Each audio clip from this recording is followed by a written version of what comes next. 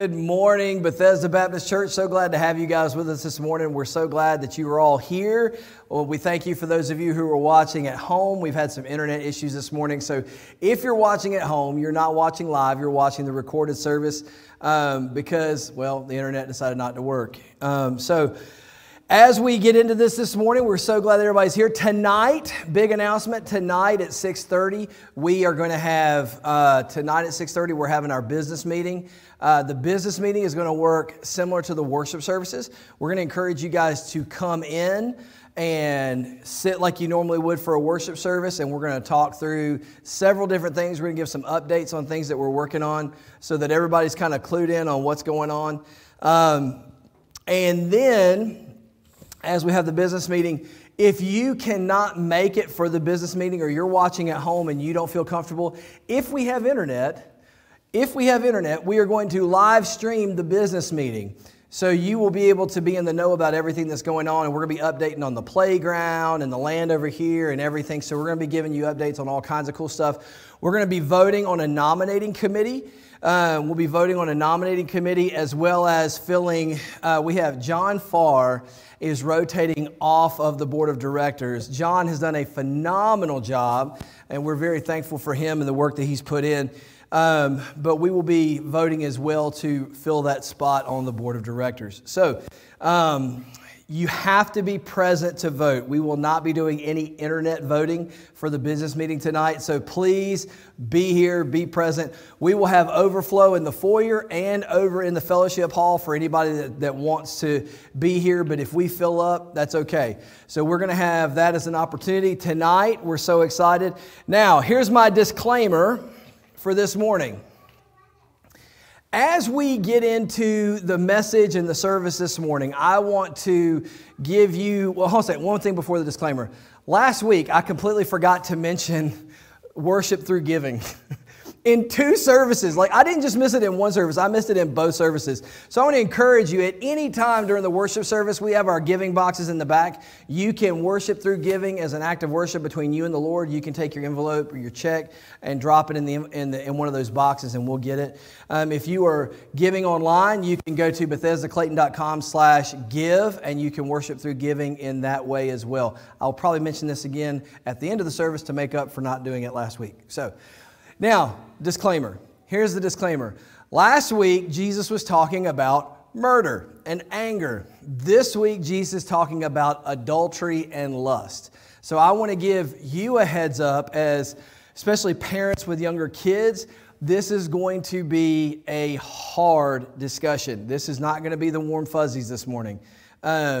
So with that being said, we're going to look directly at what Jesus says, how it applies to our lives, how we should live differently because of that. We're going to stay true to the text, but it probably won't be the lighthearted, jovial joking around that I do in some of my other sermons. So I just want to give you a heads up, especially you watching online. I don't want you to be caught off guard by the subject matter, okay? So this morning, as we jump into a time of praise, I want to ask you who are listening, you who are here, and if somehow somebody's watching from home, whatever, I want to ask, please be in prayer for the delivery of the message this morning. This is not an easy text. It is not a fun text, but it is necessary for glorifying our God and King. So would you pray with me and pray for me this morning? Dear Jesus, we thank you so much for who you are and how you love us. Lord God, I pray that as we sing praises to you, would you prepare our hearts and our minds to hear and receive the word this morning, that we would be willing to act on that word, that we would be changed and shaped more into your image. Lord, I pray that you would help me to deliver the word faithfully, God, with grace and courage and boldness as well as wisdom. And Lord, I just pray that above all things that you would be glorified this morning. May we sing praise to your wonderful name, for you are worthy of all of our praise and adoration. We love you, Jesus. We praise you, and we pray these things in your name. Amen. Amen. Let's stand together and let's worship a God who is faithful to us through everything we do.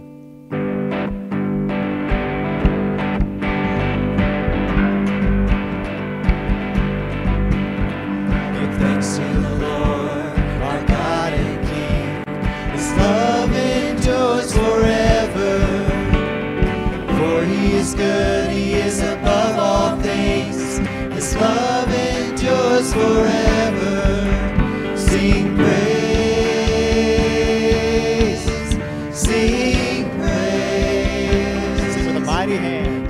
With a mighty hand and an outstretched arm, His love endures forever. For the life that's been reborn, His love endures forever. Sing praise, sing praise, sing praise, sing praise. Forever God is faithful, forever God is strong, forever God is with us, forever.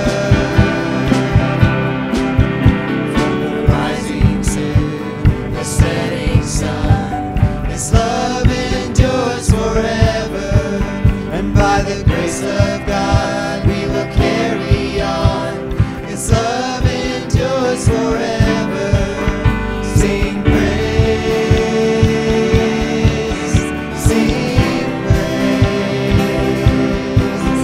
sing praise,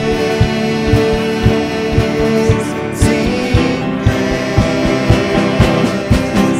Forever God is faithful, forever God is strong, forever God is with us, forever.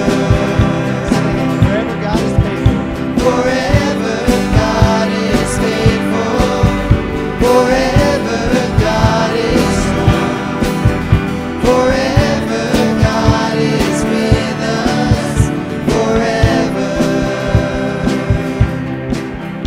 forever.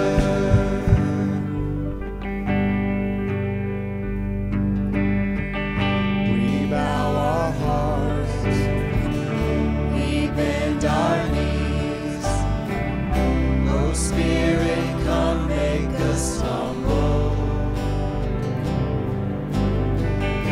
We turn our eyes from evil things. Oh Lord, we cast down our idols. Give us clean hands, give us pure hearts. Let us not lift our souls to another. Give us clean hands, give us pure hearts. Let us not lift our souls to another. Oh God, let us be a generation that seeks your face. Oh God of Jacob, oh God, let us be a generation that seeks your face. Oh God of Jacob. Bow our hearts. We bow our hearts, we bend our knees. Oh Spirit, come make us humble. We turn our eyes from evil things. Oh Lord, we cast down our idols. Give us clean hands, give us pure hearts. Let us not lift our souls to another. Give us clean hands,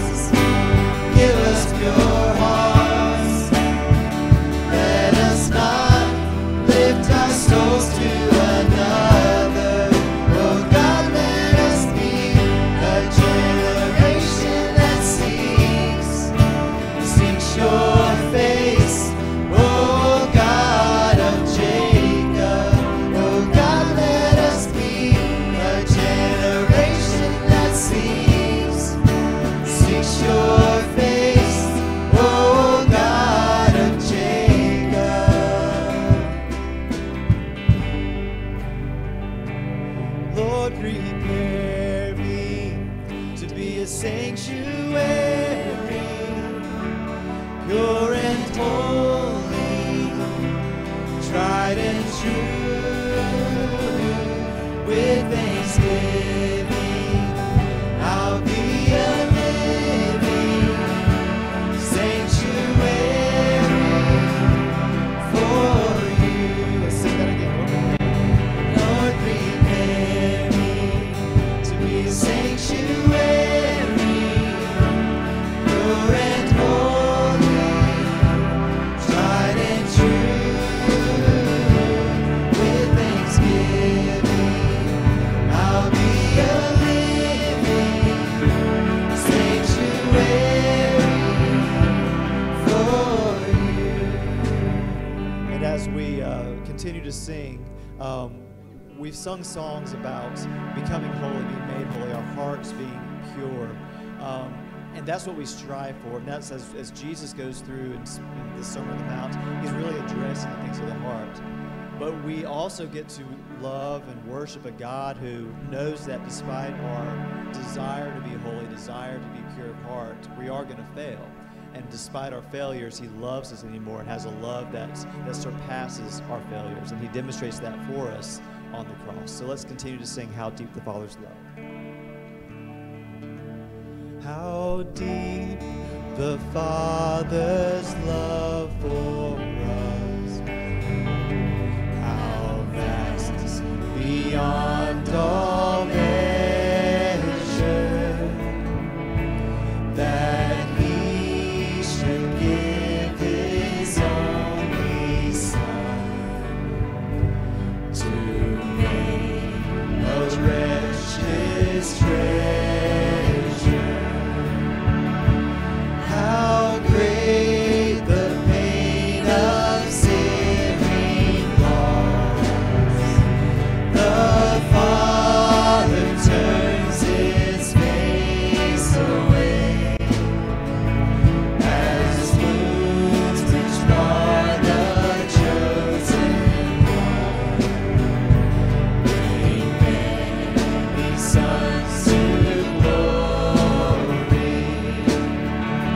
Behold the man upon the cross, my sins upon his shoulders. Ashamed I hear my mocking voice call out among the scoffers. It was my sin that held him there until it was accomplished. His dying breath has brought me life. I know that it is finished. I will not boast in anything. No gifts, no power, no wisdom. But I will boast in Jesus Christ, his death and resurrection. Why should I gain from his reward? I cannot give an answer, but this I know with all my heart: his wounds have paid my ransom. Let's sing Why Should I Gain? Why should I gain from his reward? I cannot give an answer, but this I know with all my heart: his wounds have paid my ransom.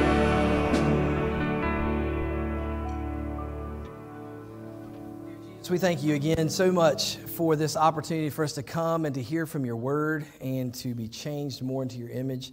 Lord, I pray for grace and mercy in the deliverance of this message this morning, and that you would work in us to love you more and to be more appreciative of the grace and mercy that you've poured out for us.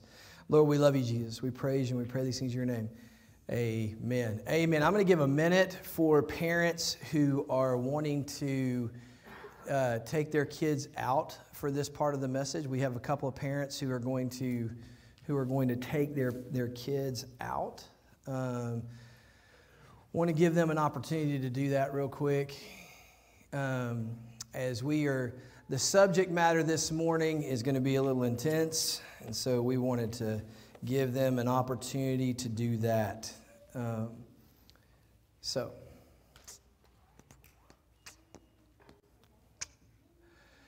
All righty. We're going to be back in Matthew chapter 5. Shocker. Back in Matthew chapter 5. So if you have your Bibles with you, go ahead and open up to Matthew 5. We're going to be looking at verses 27 through 30. Matthew 5, 27 through 30. That's going to be where we're camping out this morning. Last week, we talked about the relationship between murder and anger, and we talked about how basically, he said, you've heard it said, thou shalt not murder, but I tell you, do not be angry. Don't be angry with your brother or sister. He talks about reconciliation inside the body of Christ. There was a note that I missed in there, and I'm ashamed to say that I missed this. And the reason that I thought about it this week is because it definitely applies to this week as well, and that is grace, right? And so last week I focused really heavily on the idea of as the body of Christ, as the church being the body of Christ, being the church, that we would extend grace and mercy to each other and be reconciled to each other if we are angry with our brother or sister, if we have an issue with one of our brothers or sisters, that we would be reconciled to each other in a means of grace. I want to say today that as we talk about this issue of adultery and lust, that today that there would be grace as well. So I fully believe that in this conversation today that there will be many, if not all of us, that fall under some form of conviction. And so doing, I also want to encourage you that there is grace. Grace. Again, hear that word, grace. Okay? Here's why I say that. I want to give you some things to help you understand that, and some of you know that we live in a hypersexual culture. Right? It is everywhere. It is all over social media. It is all over the news. It's in every commercial, TV show. Like, we have had to have industries created like PureFlix, right? Where they literally bleep out the bad words and they take out the sexual content and the absurd amount of violence. We have networks like the Up Network. I don't know if you've ever seen the Up Network. The debates are awesome. I love that show. Lucinda got me into it. The Up Network, where it's all about uplifting things. And it's supposed to be a Christian-centered channel. And we have Christian channels and we have all that. And so, but on most other channels, sex sells. Sex is everywhere. They get as close to the nudity line as they can get when they're showing you something on TV or in a movie. They get as close as they can without going over the line, and they keep pushing that line further and further and further. And the point is that we are inundated. It is on your cell phones. It is on your computers. It is on our TVs. It's everywhere.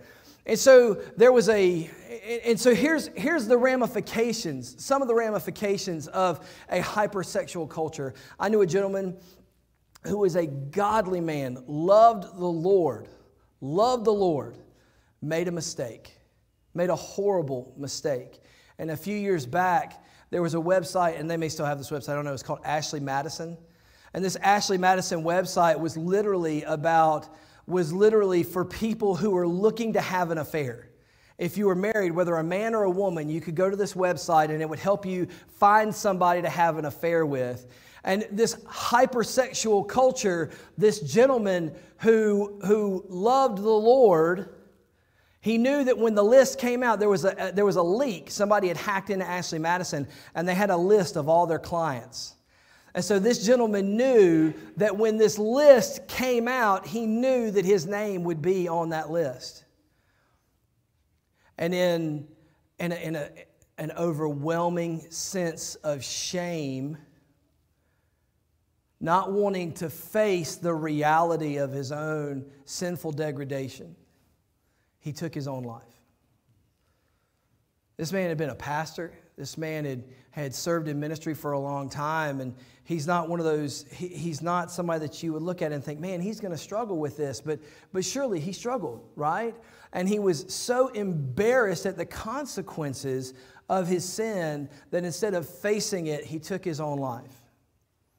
This week in Gwinnett County in Atlanta, 39 missing children were found. 39 children who were in the human sex trafficking ring. 39 children who had been taken from their homes, taken from their parents, who were considered missing, were found as a part of a human sex trafficking ring. About a month ago in Michigan, 57 of 71 missing children were found.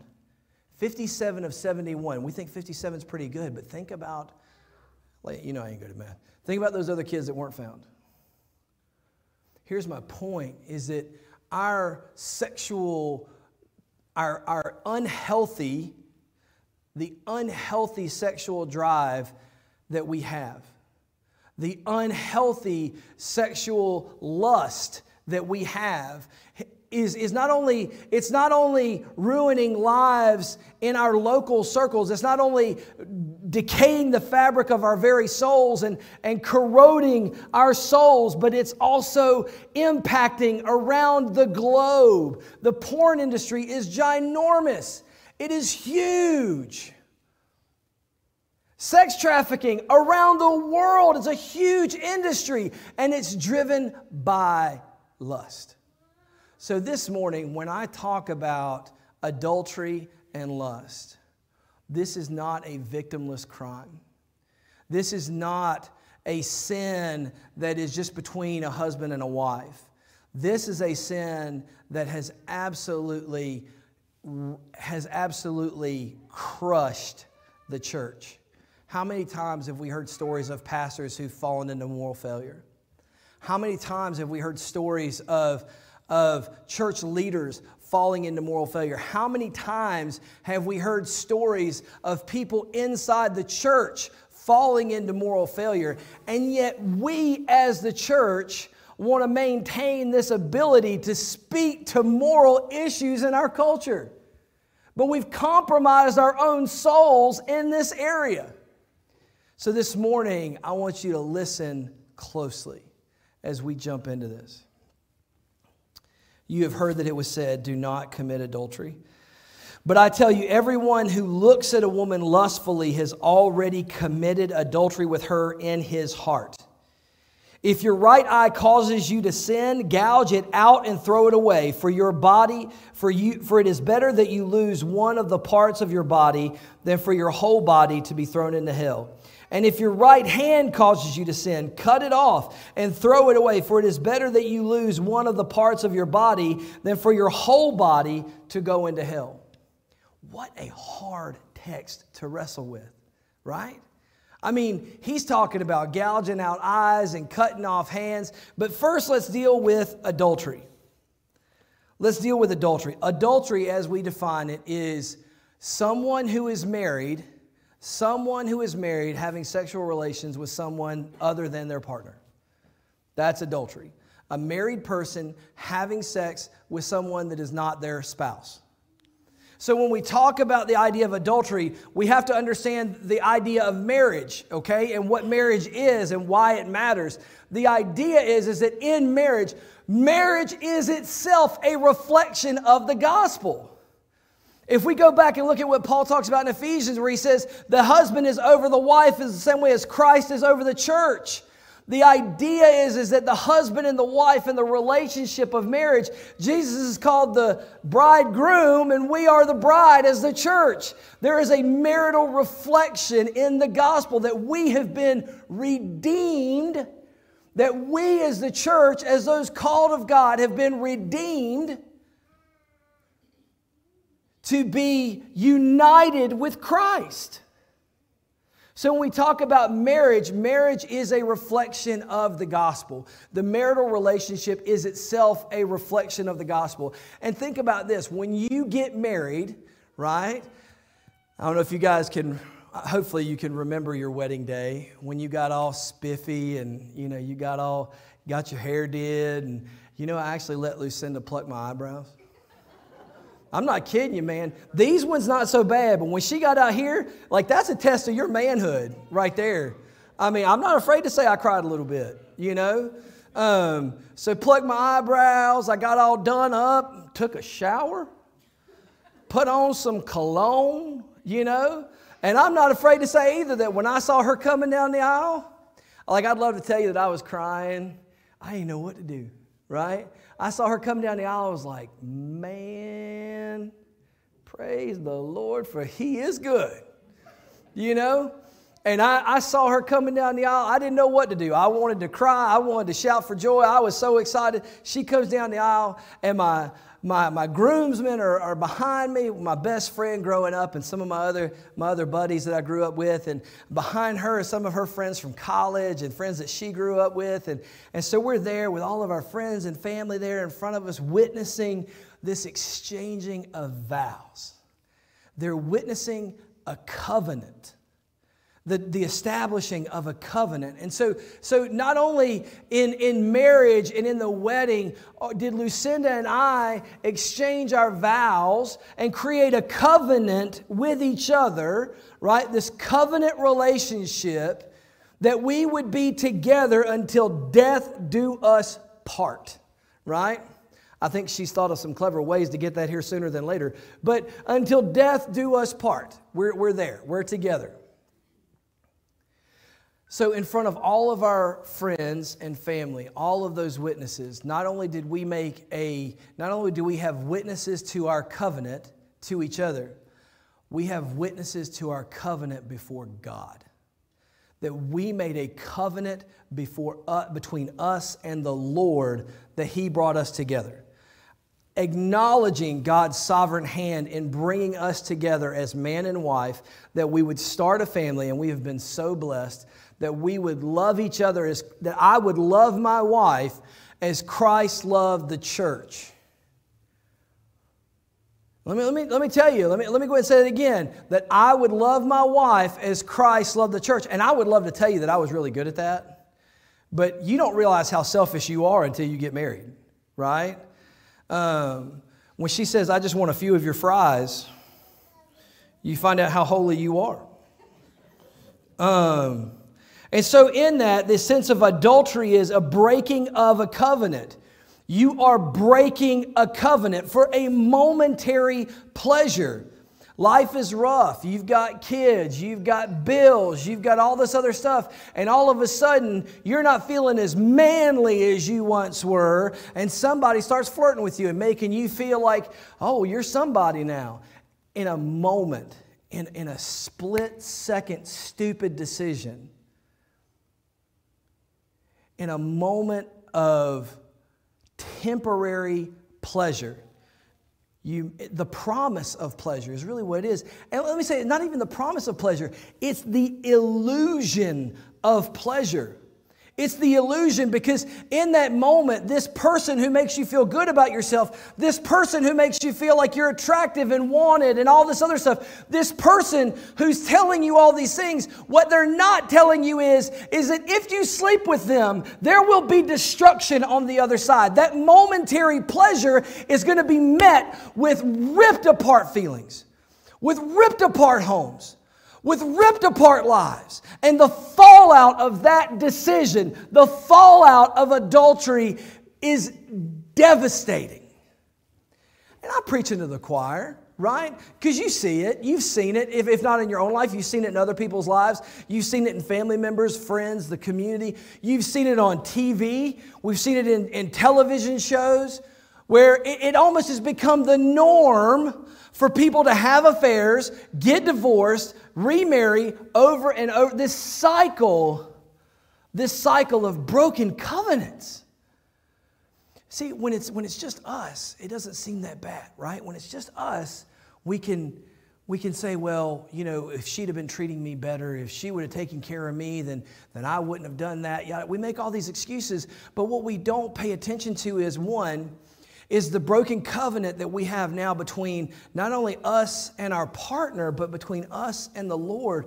We've broken a covenant. This is no small thing.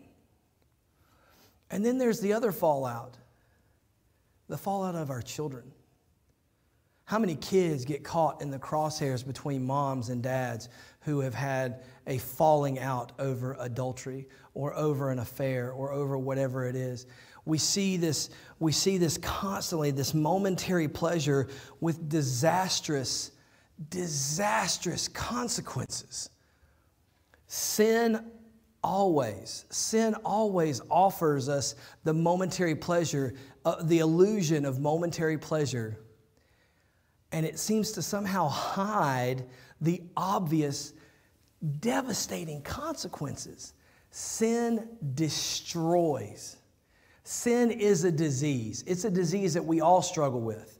It's a disease that we all struggle with. And so my sin struggle may be different than your sin struggle, but let me tell you, in this area of lust, it's pretty universal. It's pretty universal. And it's not just men. Men and women struggle with this idea of lust. And lust is what's at the heart of adultery. He says, you have heard that it was said, do not commit adultery. But I tell you, everyone who looks at a woman lustfully has already committed adultery with her in his heart. So it's not just the physical act of sex. It goes beyond that. It's that furtive look. Now let me say this. There's a difference between a glance and a man who looks lustfully at a woman. Who looks at a woman lustfully. I.e., here's the point. If I am walking down the road and I notice something, I notice somebody walking by, I'm fine. But if I do one of these, I'm not fine, right? If I notice that there's a woman walking towards me, that's fine. I've done nothing wrong. Even if I notice that she's attractive or she's pretty or whatever, I've done nothing wrong. It's when I look at her with a lustful intent, right? It's when I look at her and think of sexual gratification, that's when I have strayed into lust and into sin. It's okay to say, somebody put it to me like this one time when I was a kid. They said, look, you don't get dirty just because a muddy dog runs into your yard.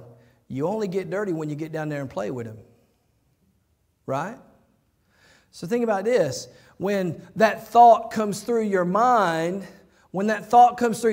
man, she's a looker, or man, he's a looker, or whatever, when that goes through your mind, you let it keep going. When you entertain that thought, when you focus on that thought, when you marinate on that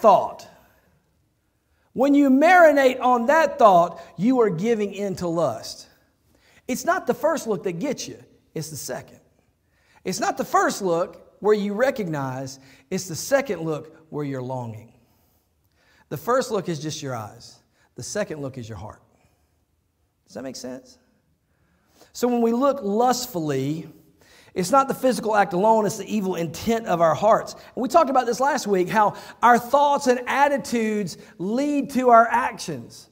Our thoughts and attitudes lead to our actions. And so the way that we think about our spouse, the way that we value our spouse can mentally put us in a framework where we're more susceptible to this sin. The way that we think about men and women, the way that we think about other people can affect the way that we view this. Your thoughts and your attitudes will lead to your actions. So and here's my point with that is, get a hold of this problem before it grows. Get a hold of this problem.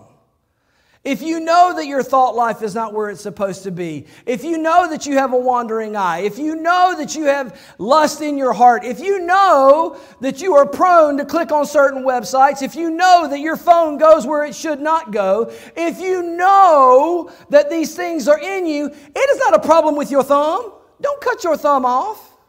It is not a problem with your eye. Don't gouge your eye out. I'm going to get to that in a minute. The problem is in your heart. The problem starts here. It doesn't start here. Or for those of you who are not very tech savvy, here. Right? It doesn't start with your phone or your computer. It starts that your heart is not where it's supposed to be. That's the problem. And let me also say this too. It is idolatry. Hear me out now. It is idolatry. Because you are choosing, when you choose lustful thoughts, when you're choosing to click on that website, when you're choosing pornography over your spouse, when you're choosing to even think lustfully about another person, when you're choosing to do this, you are choosing something other than what God designed for marriage. You're choosing something other than what God designed for you. And so in doing, you are saying, God, my way is better than your way. Now, you may not be consciously thinking that. Let's be honest, you're probably not really thinking much at all. You're in the moment. Your sin nature has taken over. You are being driven by lust. So somewhere in there, we've got to put the brakes on. It is idolatry. So not only is it a breaking of a covenant between you and your spouse, it is idolatrous, and it is a breaking of a covenant between you and the Lord. Now, this doesn't mean you're going to lose your salvation, okay? God's grace is bigger than your sin. Amen? So, what we're talking about here is that there is a heart issue. Now, let's get to that real quick. He's talking about gouging out eyes and cutting off hands. If your right eye causes you to sin, gouge it out and throw it away. For it is better that you lose one of the parts of your body than for your whole body to be thrown into hell. And if your right hand causes you to sin, cut it off and throw it away. For it is better that you lose one of the parts of your body than for your whole body to go into hell. Let me say this. Some people would say, well, is Jesus serious about cutting off hands and gouging out eyes? Yes, he is. But just so that we don't become, Bethesda Stumpy Baptist Church, the idea it's not, he says, if your hand or if your eye. But I just told you, this is not an issue of your hand or your eye. Your eye is what sees and perceives. Your heart is what leads you astray. Your hand is what acts, but your hand is acting in accordance with your heart. So it is both the eyes and the hand are just a product of the heart. Now, please don't go cut your heart out either. That's not good. But as John Owens, one of the great theologians of the past, John Owens said, be killing sin or it will be killing you. I love that quote.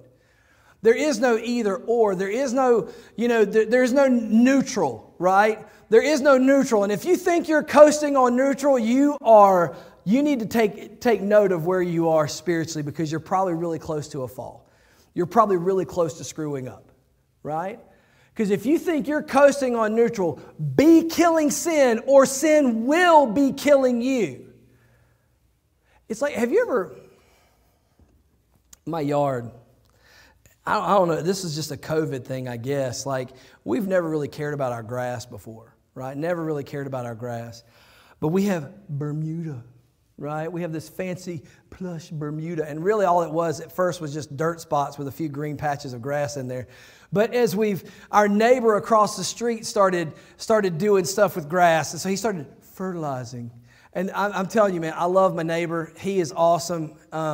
This cat, I mean, he cuts his grass, weed eats his grass. Like, he is all about that grass. He has the nicest lawn of anybody in our neighborhood, I'm pretty sure. And it's awesome. More power to him, man. I'm lucky that I cut my grass and I just got a weed eater, right? But with the fertilizer and everything else, I think I'm just feeding the weeds. But have you ever had crabgrass? Anybody ever had crabgrass? It starts off and it's just like, well, it makes my yard look more green. I'm not going to worry about it. Next thing you know, if you are not actively trying to kill crabgrass, it will be all over your yard before you know it. It starts out just next to the sidewalk. It starts out just next to the street. Next thing you know, you wake up the next morning and it's all over your yard. It's in the middle of your yard. It's all over the place. Now that nice, beautiful Bermuda grass can't even be seen because it looks like your yard is completely made up of weeds. Hear me, brothers and sisters. If you don't tend to your soul, all that will be left is sin. If you don't tend to your soul, if you don't take care of your soul, if you don't deal with these issues when it's just at the edges, when it's just at the perimeter of your heart, when sin is tempting you and pulling you towards lust or towards whatever that sin is, if you don't tend to that when it's just on the boundaries, you will wake up and think, what happened? And it has absolutely permeated your life. And that which was a minor, a nuisance, is now running your life. And now your life is going to be characterized and defined by the consequences of the sin. That momentary pleasure gave way. That momentary pleasure gave way to a life-changing consequence. How many times have we heard the stories of families ripped apart by a decision made in a moment? I'm not telling you to cut off your hand or gouge out your eye. I am telling you to do battle with your soul. I am encouraging you above all else to purge your heart. Sin is real and it wants to destroy you. Don't give it a chance. Your evil heart is what's causing you to stumble. Now,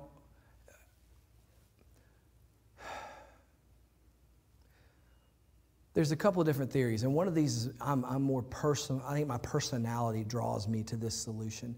One solution that I see so many people doing is they try to guard themselves against sin so much they're playing a defensive game. I don't know. Have any of y'all ever watched? Let me think about football. Have you ever seen a team that they had a horrible offense, but they had a great defense?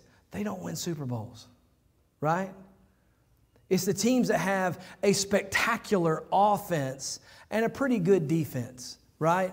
It's the idea. So here's my point is, don't live your life completely always saturated in the defense, on the defense, trying to guard yourself all the time. Let me give you another scenario. And it's a both and, it's not an either or. Here's the other scenario, is that we pursue Jesus with everything that we have. We love God with everything that we have. We study the Scriptures, we pray, we interact with other believers, we serve other people, we share the good news, we live out the gospel. We're aware, we take account of our hearts. We have that defensive game, but we don't wait in defense. We live on offense. We live our lives for the sake of the gospel. We live to go out and share the good news with people. We live to the glory of God every single day. We take captive those thoughts that threaten our families and threaten our relationships. We take captive those thoughts that would imprison us in the consequences of a momentary pleasure. We take captive those thoughts and we live intentionally to preserve our families. We live intentionally to love our wives and kids. We live intentionally to show God's glory in how we live, praying that by God's grace, we would not stumble into that which would dishonor His name and rip apart our families. We pray that by God's grace, we would represent Him well as followers of Jesus Christ. We're all human. We're all human. And I'm not so foolish as to think that there's no one in this room that struggled with this. And I'm not so foolish as to think that sin, which causes so much shame and guilt and the baggage that comes with it, and the shame that we feel because of that sin that weighs us down and makes us feel unworthy and makes us feel anxious and makes us feel overwhelmed. So we hide it and we bury it down deep. Let me assure you, brothers and sisters, it will come home to roost. It's not a matter of just burying it down deep. The Bible also tells us that if we confess our sins, He is faithful and just to forgive us. So I want to encourage you this morning as we do this, that God's grace is so much bigger than our sin. No matter how big, how much baggage you feel heaped on top of you, even hearing me talk about this subject can cause shivers in your heart. Let me encourage you that if that's you this morning and you've got that baggage and you've got that sin on your back and you feel the weight of it, but you can't talk to anybody about it and you don't feel like you can talk about it and you just feel like this is your burden to bury or to carry, let me encourage you not to carry that burden. Let me encourage you to come and lay that burden down. You can always talk to Jesus about it. You can talk to me about it. I'm not going to slay you for it. There is grace. There is grace. Don't live in hiding. Live in the freedom that we talked about in the book of Galatians. Live in the freedom that comes from knowing Christ. If you've done wrong, you've done wrong. Admit it. Confess it. Be forgiven and move on. If you've never given your heart and life to Jesus Christ, lust is not the only sin that you are plagued by. We have a whole barrage of sins that plague the soul and plague the heart. And if you've never given your life to Jesus Christ, I encourage you to come and be forgiven once and for all. If you are a believer, if you are a follower of Christ, struggling with lust does not cancel out your salvation, because there's nothing that you or I can do that can cancel out the work of Christ that He did on the cross. Our salvation is not dependent upon what we do. Our salvation is dependent upon what He did on the cross. So grace, abundant grace. But let's be faithful in confronting our sin, confessing our sin, and receiving that grace. So this morning, as the band comes up to get ready to lead us in a song of reflection, if you need to talk, I'll be down here. I'll put this thing on. I'll be down here if you want to talk. If you want to come and just do business with God, there's no judgment. This is between you and the Lord. But don't leave here with that same baggage on your heart and on your soul. Let's shuck that baggage. Let's shed those things so that we can go out and be fully devoted followers of Christ who hunger and thirst to share God's love and grace and mercy with other people. And if you've never given your life to Jesus Christ, if you're not sure that you're saved, come and talk with me this morning. I'd love to introduce you to Him and tell you how to start a life in Christ and know that you can have forgiveness for all of eternity and you will be saved. Do business with the Lord. Let's pray. Dear Jesus, we love you and we thank you and we praise you. Lord God, I pray for my brothers and sisters in Christ that, Lord, that if there are those in this room that struggle or have struggled, Lord, give them the courage and the boldness to do business with you. Lord, help them not to just sweep it under the rug or push it down or bottle it up, Lord, but that they would get that off of them. Lord, that they would trust you with it, that they would give that to you, that you would, God, that you would be glorified in their lives, that this stain would be removed. Lord God, I pray for those in this room that may not know you at all, that may have never given their lives to you. Maybe they gave you lip service, but they haven't given you their hearts. Lord, I pray that you would call them to salvation. Holy Spirit, that you would grab a hold of them and call them to a brand new day in you, that they would be saved forever. Lord God, I pray that your grace would be on full display this morning, that your grace, your forgiveness, your love for us would be displayed in this moment. Lord, we love you and we praise you and we pray these things in your name. Amen. Amen.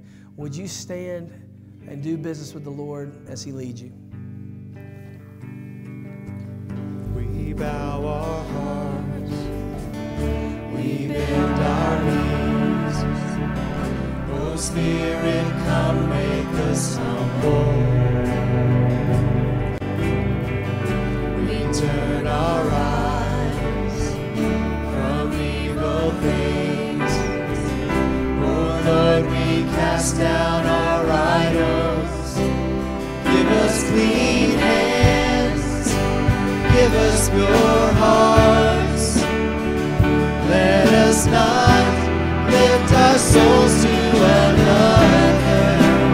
Give us clean hands, give us pure hearts. Let us not lift our souls to another.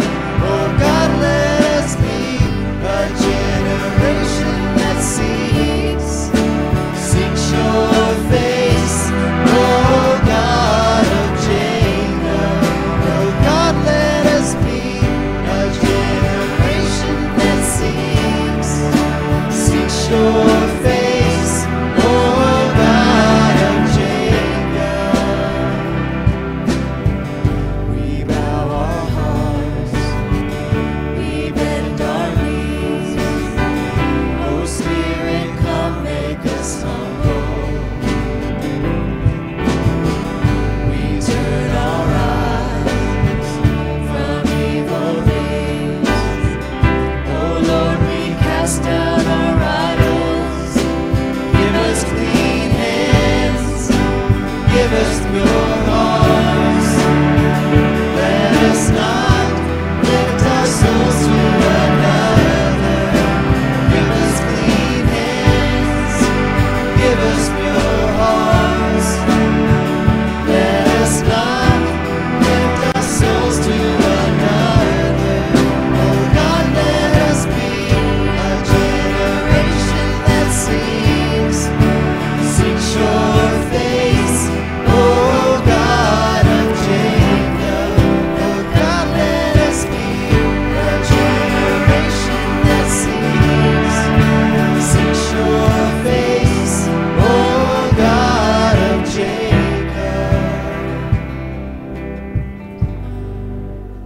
Amen. Amen. You may be seated. All right. Well, as we draw this to a close, I want to encourage you with a couple things. One, I do want to encourage you again to worship through giving. If you have not worshiped through giving, it is not a sense of obligation to us. It's not a sense of obligation to anybody. It is out of a desire of thankfulness and thanksgiving to the Lord that we give back to the church to expand His kingdom, to expand His work in this area. So I want to encourage you to worship God through your giving. We have boxes in the back that you can drop your offering envelopes in and worship through giving on the way out. Or if you want to do it online or on your phone, go to BethesdaClayton.com/give, and you can do it right there from home. You can do it on your computer or your phone. Also, I want to encourage you this week, continue to marinate, not just in the area of lust, but in the mortification of the heart. Like, I want you to think about constantly purifying ourselves. Purifying ourselves. What is it that you struggle with? Maybe it's not lust. Maybe it's gossip, which is venom.